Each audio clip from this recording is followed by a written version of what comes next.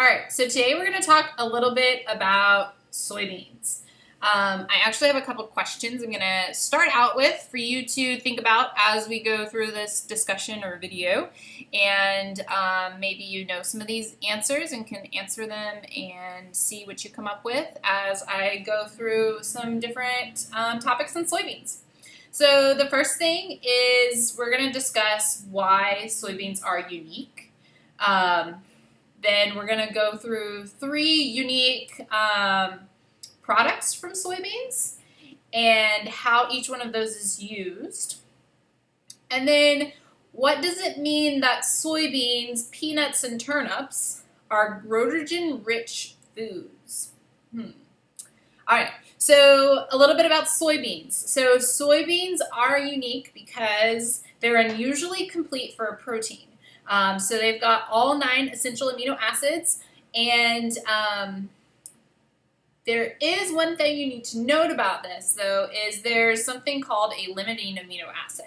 And the limiting amino acid is basically the amino acid that's in the lowest quantity in a complete protein. So when you're evaluating protein quality, you might hear it being said the limiting amino acid for soybeans is methionine. So something just to keep in note, if you do Google soybeans and methionine, I saw a lot of studies that they were doing, particularly looking at like animal feed, but maybe the difference in 2 groups of rats where one they just feed them the soybean product food, and then one they have the soybean product and methionine added in, and some of the benefits because of adding that extra methionine. So you'll see that actually in the agriculture industry a little bit more is supplementing something else in addition to the soybean feed that they have is adding in that methionine because it is the limiting amino acid. So do remember that. So the 3 soy protein products that we're going to discuss today is the first one is soy flour. Soy flour is 50% protein. They basically haven't removed a whole lot from it. They've just ground up the soybean, not a whole lot of processing compared to the other 2 products, and it is a gluten-free product. The second product is protein concentrate. So the protein concentrate is 70% protein, and they basically retain some of the fiber from the soy flour in the protein concentrate. They've removed some of the carbohydrates, but kept some of that fiber in there as well. So you'll see soy concentrates in different baked good products, breakfast cereals. You'll also see it in the meat and poultry industry a little bit, adding that into some products. And then it's also used in pet food. So protein concentrate. The third is protein isolate. So protein isolates are greater or equal to 90% protein. So this is our highest bang for our buck. So we've got a lot of protein in this one. This one is used heavily by the food industry. Why?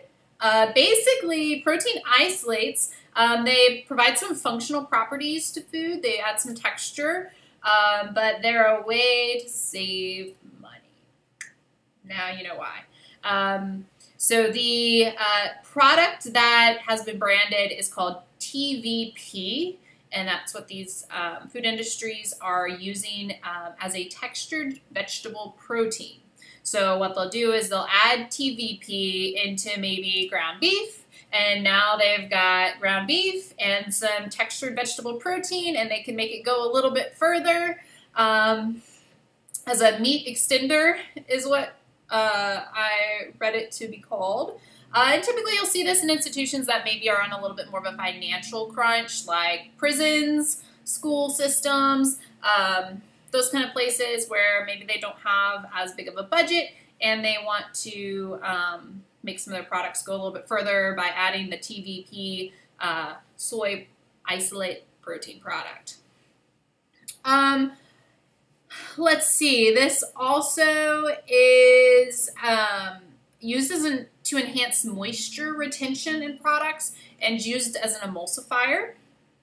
The protein isolate is a little bit different from the other two products because it has a very neutral flavor and has less of a gassy effect with it. So that is our 3 soy protein products: flour, concentrate, and isolates. Now, I asked you earlier in the video about goitrogen-rich foods. What is that? Basically, soybeans, turnips, and peanuts are all goitrogen-rich, and what this does is it's a substance that's in these products that absorb or use iodine. So they block absorption or the use of iodine in the body. So goitrogen rich, I kind of think about, goiter and some of the different thyroid issues that people have, and maybe you know somebody who they can't have goitrogen rich foods because of a thyroid issue. But that's a different topic. But just kind of note, goitrogen-rich soybeans blocks absorption or the use of iodine in the body, and iodine is directly connected to the thyroid function as well. So kind of keep that in mind, or a way to remember: goitrogen-rich blocks absorption of iodine. So that's all I have for soybeans today. Feel free to comment below if you have any questions or anything else to add or anything else that might be important to note for soybeans or methionine or anything that I talked on. And thanks for watching.